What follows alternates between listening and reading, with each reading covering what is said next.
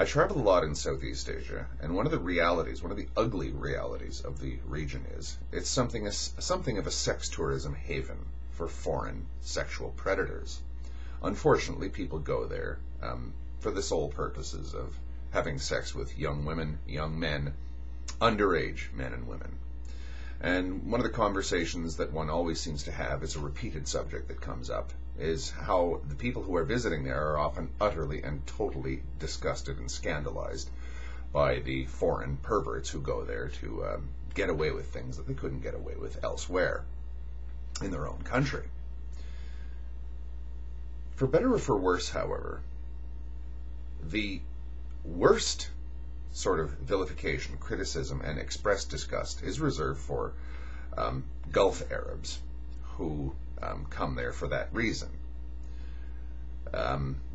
They're by no means a huge section of the sex tourists. I would say that the overwhelming majority of sex tourists in Southeast Asia are white Europeans, or white North Americans, Australians, whatever. But there is a noticeable element of Gulf Arabs, or ostentatiously Islamically dressed Muslims, come to engage in the same sort of activity as their fellow sex tourists from Europe and America and Canada. These people really get spoken ill of by everyone. They get probably the worst sort of vilification of all the sex tourists. Now that'll tell you something. Even among sex tourists, these people are held out as true perverts.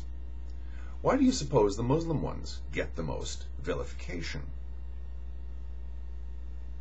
I think I know why. This is where the stereotypes get truly disturbing. The Semitic pervert, the Semitic lecher, and yes, the Semitic pedophile.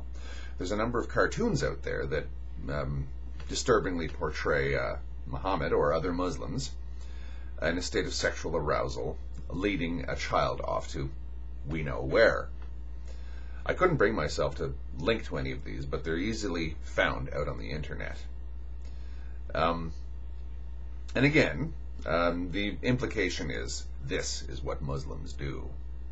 It doesn't matter that the overwhelming majority of Muslims, or I would say just the same proportion of Muslims, are as disgusted and disturbed by pedophilia as any other society. That is irrelevant when you're casting aspersions like this.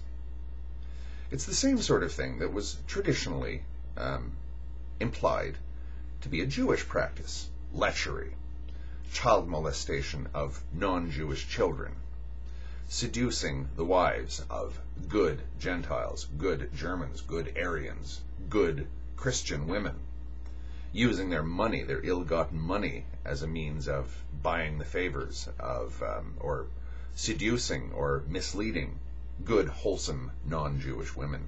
Good, wholesome, it's implied white women. I have some links below of that, and I've gotten those links off of web pages that are simply cataloging these sorts of things in the past, usually from Nazi Germany, but there are other sources. And I didn't feel quite so bad linking to these, simply because they're held out as examples of the perversity of racial, anti-Semitic, anti-Jewish propaganda. You would have thought that we would have learned from the Holocaust where this kind of thing leads. Why is it that we simply refuse to learn? Thank you.